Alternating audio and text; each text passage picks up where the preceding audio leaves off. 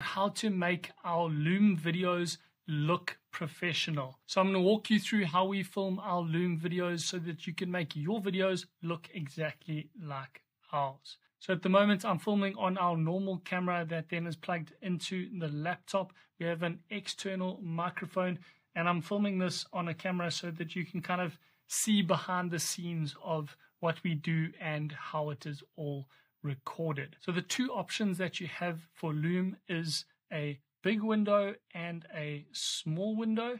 So you can minimize it and you can go bigger. That's up to you. You can also go full screen. It's not completely full screen.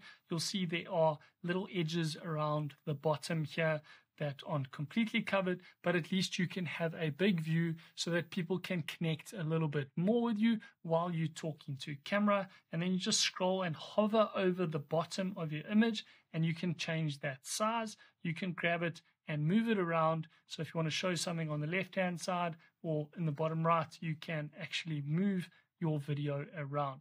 There's a second option of a smaller circle to make it a little bit smaller if you want to dot it in between everywhere.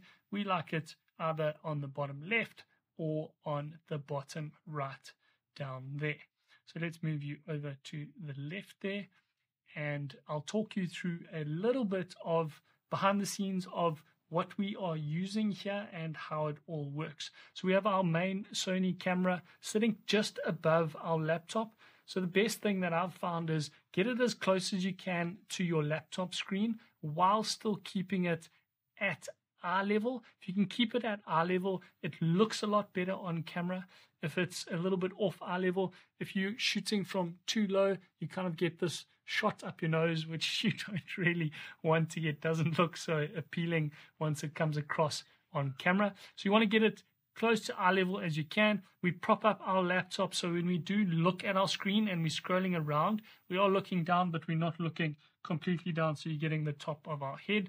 You can still kind of get a little bit of eye contact while I'm looking at the screen, scrolling around and showing everyone how to do things. Then the next thing we need to show you is how we connect it into our laptop. So we have a video capture card, and these are quite cheap. You can get them off Amazon for $10 or $20. You don't need to spend a lot of money on this. This is a 4K HD video capture card. 1080, we have 1080 capture cards and they are just as good. And then it's just a HDMI cable into whatever cable your camera uses to connect. So you just have to check that. I think ours is a micro USB. You get micro USB, macro USB, you get normal USB, and you get USB-C. So just check by searching your camera type and what connection you actually need. Then you just get a cable that plugs into that video capture card, and then you get this super crisp, good looking image on your Loom videos, so it looks a little bit more professional. You can see that the background is quite blurry and I'm in focus. If you just use your laptop, the colors aren't so good and the background is really in focus. So you don't really want that. It's going to give you the professional look if you can get that blurry background. We get that by having a low f-stop on our camera. So ours is at f2.8 aperture at the moment. That's the lens. Some lenses only have aperture of 3.5 or 4. That's still okay. As long as you can keep it low, just don't have that set too high. If you have any more questions about that, you want me to go more in depth on the camera settings, just let me know and I can do another video on that. And then we have our audio is a microphone. It's a Boya microphone, and that is plugged in through a cable into our sound card.